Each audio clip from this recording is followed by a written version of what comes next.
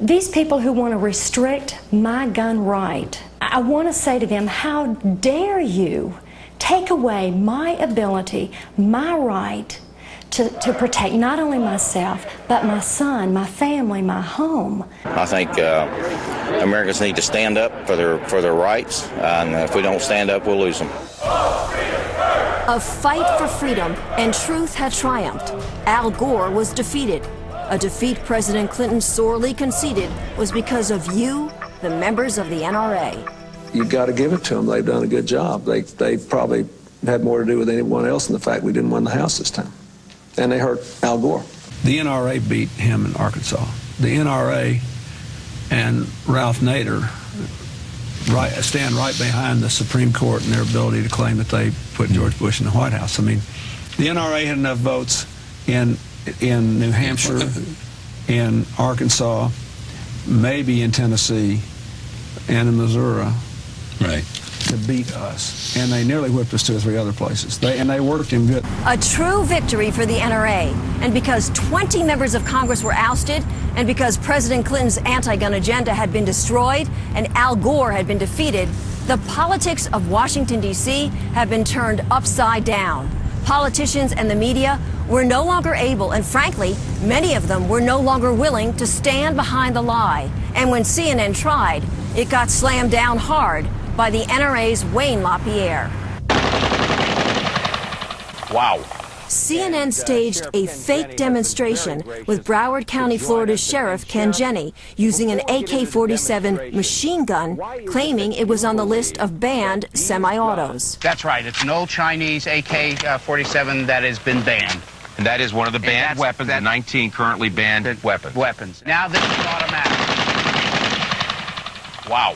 Not true. Machine guns have effectively been banned by the National Firearms Act of 1934. But this demonstration wasn't about facts.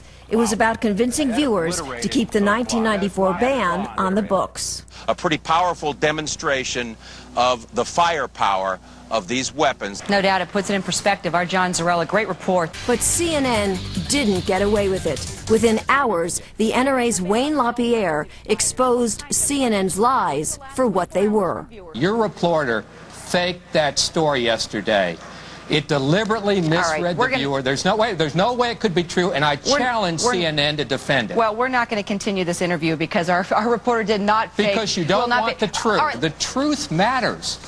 The public needs to hear the truth, and the truth is every police officer on the street knows it. There's not a dime worth of difference between the guns on the ban list and the guns off the ban list in terms of their performance characteristics, and I challenge CNN again to defend that story to its viewers because it's not true. What do you say all day yesterday, you misled the viewers. CNN was faced with a media nightmare. Either stand behind the story and perpetuate the lie, or come clean. And that's exactly what Wayne LaPierre forced them to do.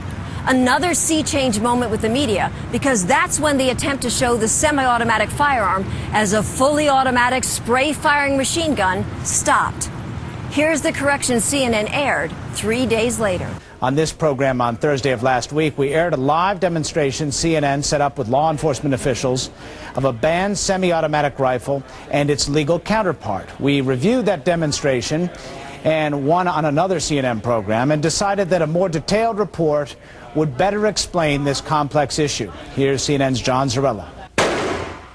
This is a semi-automatic firearm.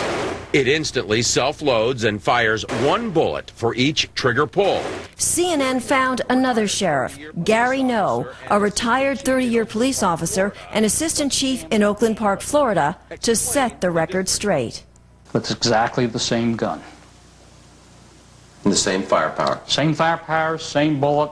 You have to squeeze the trigger once to make a bullet go down the barrel. The truth about a gun ban that's been a loser from the start. It was a political soundbite meant to make people feel good. In fact, I think it was a hollow promise. Well, the assault weapons ban has been useless. A crime-fighting fraud that finally died a long overdue death.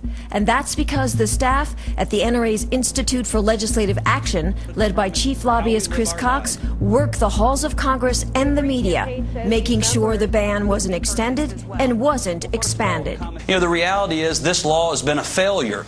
You know, it's nothing more than a symbolic measure that's had no impact on crime. And despite what the chief says, every legitimate law enforcement study has shown that this has had no impact whatsoever on reducing crime. And despite the mass hysteria coming from our opponents, you know, these guns were rarely used in crime before the ban. They've rarely been used in crime during the ban, and they'll rarely be used in crime after the ban. So you're hearing a lot of rhetoric, Frederica. But the anti-gun network is still embracing the ban, refusing to admit it's a failed experiment. This ban has proven its success at getting dangerous guns out of the hands of violent people. It should be renewed without a doubt. We are not going away. We will be back next year and the following year and the following year.